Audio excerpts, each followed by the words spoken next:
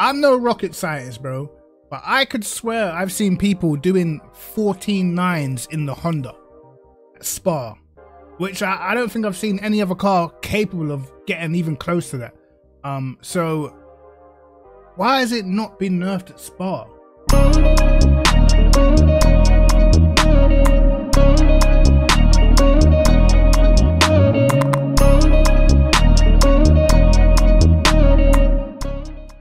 Yo, what is going on, guys? It's Cryptic TMG back with a brand new video, and this time we're going to be talking about the BOP changes, the little tweaks that we got for ACC yesterday. Didn't get a chance to do a video yesterday, so I want to sort of talk about it today. And man, I just don't get it, lads. I just don't get it. I don't really understand if enough was done to balance out the game, especially when there's nothing really stopping them from actually putting together a decent BOP. But anyway, let's get stuck into the BOP changes and let's see. I'll move my camera to the bottom right. Hopefully it's better for you lot. So looking at the BOP changes, let's scroll down here. These are all the names of the tracks and I suppose the code or terminology that's used to decipher which track is which. I personally would just prefer them to say which track they've actually changed, which BOP they've changed for what track. I don't want to have to come on here and look what EUD1 is just to check what the BOP is, okay? I'd rather them just say the name of the track where the BOP has been changed. It would make it so much simpler. But let's scroll down to where it's actually interesting, because it is to do with the Honda NSX Evo, which in my opinion needed to be nerfed. But the wording of this is kind of weird. Power nerf minor in brackets from 6,500 to limiter on all tracks. All tracks, it says, but minus EUB1 and B2, EUC C1 and C2, EUD and BGTA and GTAM B and C. So it's not really all tracks then, is it? It's the, well, I'd say that's about half maybe. How many tracks is there on the game? I swear it was like 20 tracks or something like that on the game, and it's like 1, 2, 3, 4, 5, 6, 7, 8. So almost half of the tracks it hasn't really been nerfed. And if we go ahead and look at the codes for what tracks are which, EUB1 is Paul Ricard and EUB2 is Spa. Now I'm no rocket scientist, bro, but I could swear I've seen people doing 14.9s in the Honda at Spa, which I don't think I've seen any other car capable of getting even close to that. So why has it not been nerfed at Spa? Like, if it's a track where the nerf was actually needed, why have they left it? Like genuinely, I'm confused. Why would you leave it on a track where the car is actually OP? So Paul Ricard, I mean, there's a few quick cars around Paul Ricard, so that's not really an issue. Okay, but we go and look at EUC Imola Silverstone. Didn't have a great, I don't think it was that great around Silverstone anyway, so that's not a problem. Imola is still pretty strong. C2 is Barcelona. The Honda is definitely fast at Barca, for sure. It's definitely pretty quick at Barca, but again, there is other cars that can compete, so that's not really an issue, I guess. I mean, it's less of an issue than Spa, for instance, which is just a joke, to be honest. EUD Hungaroring. From what I can remember, the Honda was pretty strong at Hungaroring, so I'm surprised it didn't get more of a nerf around there. BGTA Alton Park. Honestly, like, no one cares about Alton Park. I'm gonna be real. Like, majority of the time, no one uses it. Okay, it's been used a few times in LFM, but most of the time you're not really going to race Alton Park, so the BOP around there is probably not as important as some of the other tracks. And then it doesn't get touched at Watkins Glen and Circuit of the Americas. Why? Like, it's definitely rapid at Watkins. I won't say it's on its own. There is also other cars that are definitely up there, but it just seems like a lot of the tracks, well, for me, the main sticking point, the main thing I'm going to complain about is Spa. Bro, you can't have a car that is that much faster and add a nerf to the game and leave the car that is OP on that track and just completely just leave it. Like, it doesn't make any sense to me personally. Right? So it says it's been nerfed from 6,500. Now, I'm not actually sure what the Honda revs to. Whether, I think it might have been 7,500. Okay, so they've brought the rev range down a little bit.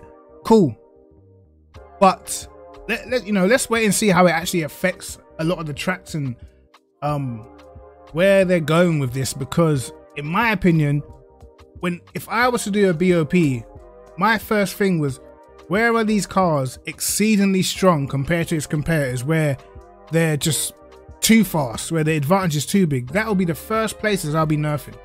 The first places I'll be nerfing. All the other tracks where it's in the mix, I'll just completely leave it. But it feels like it's like kind of just random, you know. But the Porsche, moving on to the Porsche, again, the Porsche is definitely not my area of expertise.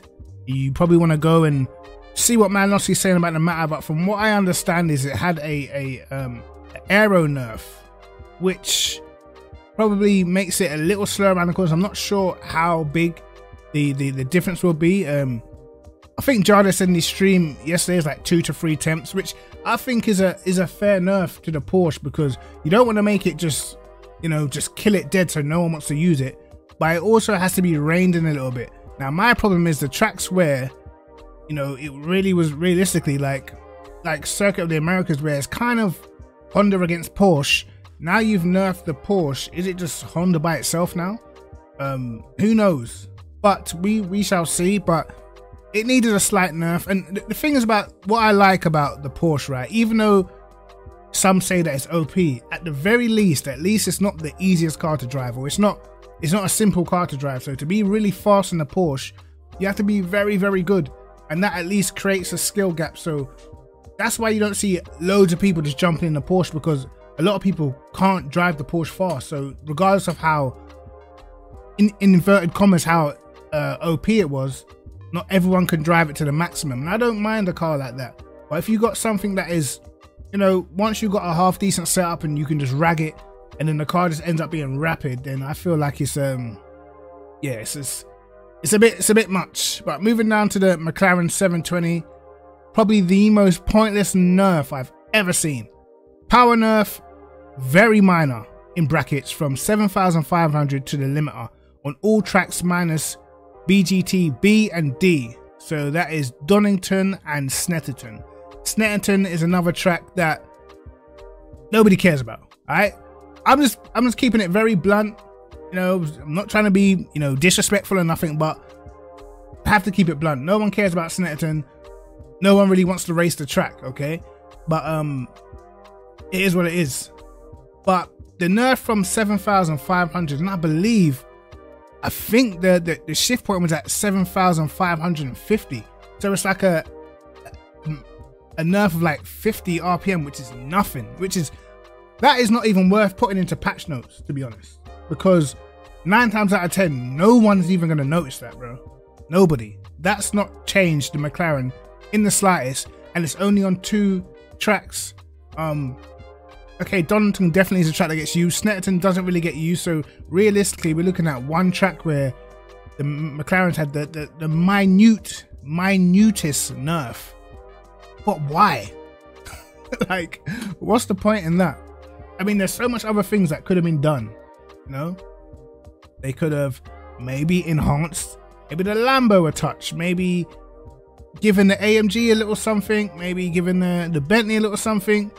But it's just, you know, like, is this nerf done enough to change anything major? I hope what it does do is get a few more people out of the Honda and into some other cars, and maybe, just maybe, what I'm hoping, maybe the pack might converge a little bit and all cars will be a lot closer. I definitely think at the top spectrum, the 0.1% and the fastest guys, it'll probably make quite a big difference to those guys. Maybe it will, they'll mix it up a little bit.